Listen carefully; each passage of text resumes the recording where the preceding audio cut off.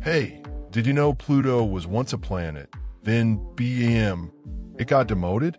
But why? Let's dive into this cosmic mystery. Here's what they don't tell you.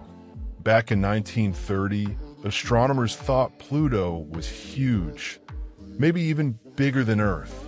Imagine that, a ninth planet, massive and glorious. But as time went on, something shocking happened. Pluto started shrinking, at least in our estimates. By the time many of us were kids, we knew it was smaller than the moon. Talk about an underdog.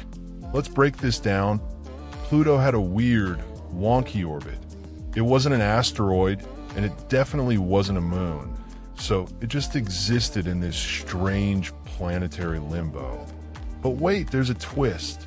In 2005, astronomers made a game-changing discovery. Pluto wasn't a lone wolf. It had company. This discovery triggered a major cosmic reevaluation. So what happened next? The International Astronomical Union stepped in and officially revoked Pluto's planetary status. They laid down the law.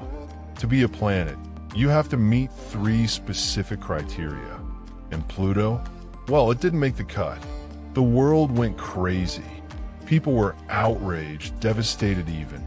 It was like finding out Santa Claus wasn't real. But here's the thing.